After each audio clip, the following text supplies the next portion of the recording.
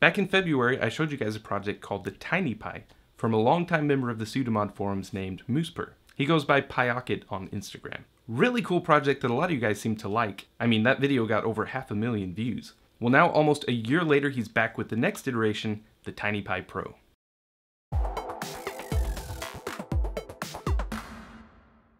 So the idea behind the TinyPi was pretty simple. Instead of fitting a Raspberry Pi Zero inside of an existing shell, he designed a shell around the Pi itself to make as small of a gaming handheld out of it as you possibly could. It succeeded in that goal and I loved it for that, but it made a few concessions along the way. There were only enough buttons to realistically play a few systems like the NES and the Game Boy, and they could be a little finicky, especially the D-pad. The shell didn't fully enclose all of the components, the screen wasn't the greatest. This new version addresses all of those issues and then some. It has a much nicer and cleaner shell that properly covers all of the components but still gives you access to USB and HDMI, a full Super NES style button layout, including L&R buttons up here at the top, a high-resolution screen with 4 times the number of pixels as the previous version, meaning even tiny text is surprisingly readable, a battery gauge, on-screen quick-action menu for adjusting volume, Wi-Fi settings, and shutting down safely, among other things. But the biggest improvement of all, and what I think will excite people the most, is just how quick and easy it is to put together.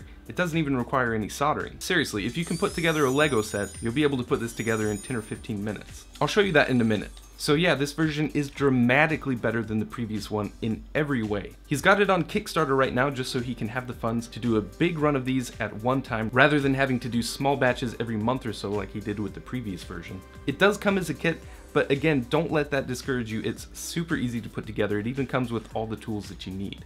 Aside from the kit, all that you need is a Raspberry Pi Zero and an SD card, and you'll be good to go. As usual, there's a link to a blog post in the description, and from there I'll link to the Kickstarter, a forum section that I set up for it so you'll be able to get help or ask questions about it, as well as where you can get this nice keychain sleeve that I whipped up for it. Shameless plug, because seriously, it's that small you could easily carry it around on a keychain.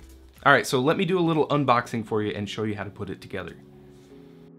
So first, just let me say he did a fantastic job on the packaging for this. Far nicer than any other projects like this that I've seen, my own included. So here's the main board and screen.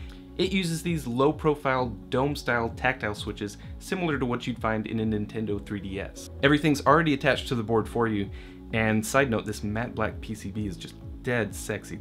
It just looks great. So at the bottom we've got a power button that's connected to this microcontroller here, and that handles all the power functions like turning it on and off and shutting down safely. There's a NeoPixel here controlled by it for showing battery status, so if you tap the power button it'll flash different colors to show you your battery level. L&R buttons here at the top. These pinholes here on the left you won't use. They're for programming this chip here.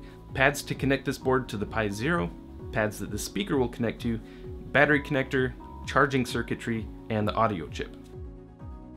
Here's the front side of the shell. It's 3D printed, but not the kind of 3D printing you might be expecting. These are done with selective laser sintering, which is a process where a laser melts and fuses together thin layers of tiny nylon particles. So it's far more detailed and clean than the kind of FDM printing that you've seen me doing. I mean, just look at how clean the lettering on these buttons is, or how smooth the back of the shell is. That's crazy.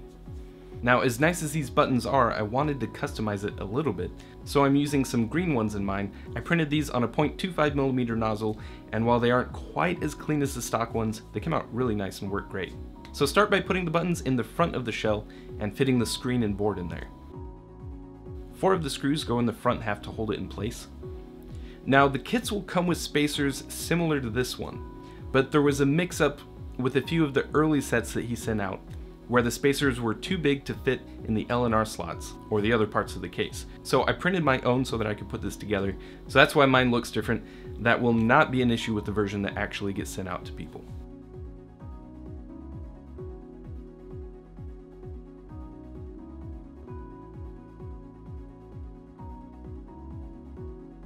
Slide the L&R buttons over the top 2 spacers.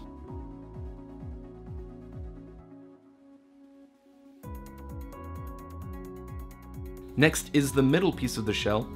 First, put the speaker in this spot right here. The pins can go on either side. Just make sure that they're facing up like this.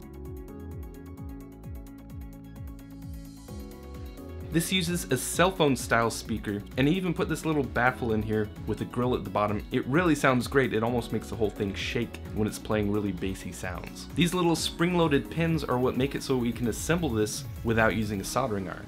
The rounded side is the side that is spring-loaded, the flat part is the part that goes into the Pi's GPIO pinholes. So just take each one and put it springy side down in all of the holes.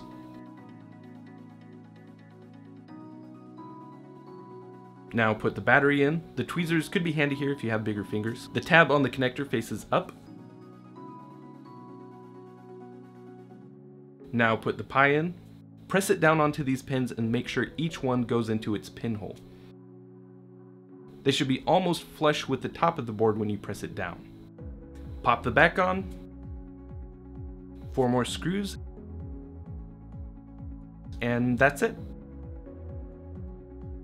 One nice optional detail he added: if you have a 3D printer with 1.75mm filament, these cutouts for the LEDs are actually just the right size to stick a bit of filament in to act as a light pipe.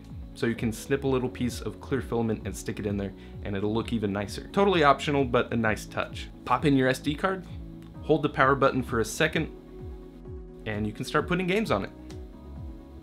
Now, a couple of things that I want to mention real quick. First, on all the Instagram posts that I did about this, I always saw a couple people commenting saying that it was too small to actually play games on. It's tiny, don't get me wrong, and if you have huge hands then it might be a problem. But I've been playing games on it for the last couple of days, and even games where you have to press 2 buttons at once, like to run and jump or something like that, it's perfectly playable. Far more playable, I would say, than the also tiny Pocket Sprite, but it's able to do a lot more, like Super NES games, Genesis games, Game Boy Advance games, and things like that.